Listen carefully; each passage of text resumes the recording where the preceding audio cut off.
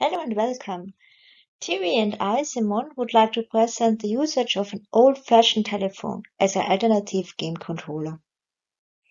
The motivation was based on the fact that the ways players can interact with the game can have a great impact on the player experience.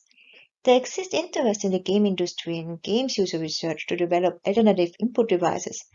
But do we always have to design new devices, or can we reuse existing objects to interact with games?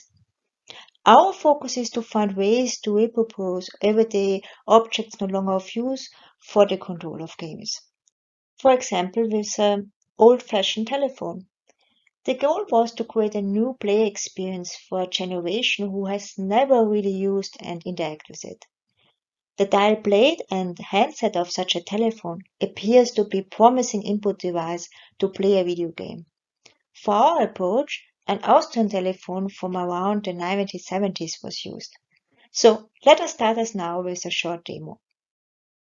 With the use of a microcontroller, the dialed numbers are translated via software into mouse movements. Here you can see the microcontroller. It's connected with the telephone, and this is connected with a laptop or a PC. The number of pulses are counted, as well as the state the telephone's hook is in. So you can see the software here for the translation on the right side on the screen next to the game. Now is the question how we can play a game with this telephone now. For example, with Angry Bird. Take the phone off the hook. This allows you to hear the sound of the game, and also this positions the mouse cursor near the slingshot. And if the starting position does not align with the bird, here you can use the ground button. Dial a number to grab the bird. This determines the strength of the shoot.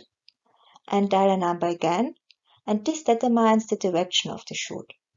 Hang up the phone, and this shoots the bird along the direction. To activate the special abilities of some of the birds, the phone needs to be taken off the hook again, while the bird is still flying. Okay, next round, let us try. First, dial a number for the direction and strength.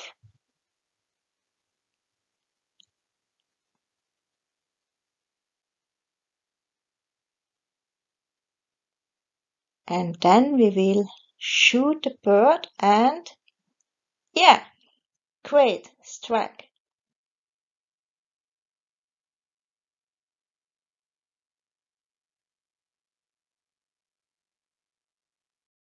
So if you're interested in this approach, you can find more information about this in our paper. Thank you.